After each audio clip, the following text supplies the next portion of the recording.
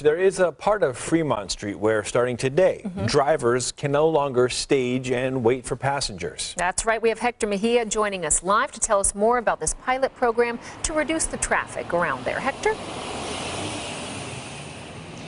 Good morning. Parking enforcement will be out here full time to make sure cars are moving, and the curb here has already been painted white. And as we move along up here, we also have a sign up already telling people about the changes. It's happening on the north side of Casino Center Boulevard right at Ogden.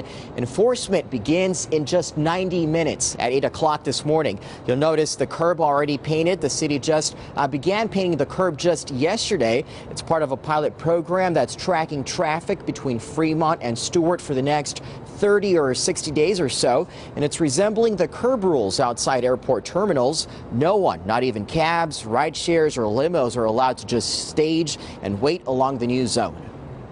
If you're down here on a Friday and Saturday night, this section of road is pretty much gridlocked because there's too many people trying to get in and out of vehicles here, in cabs and limos and tour buses and Uber and Lyft, and just regular traffic coming off of the highway.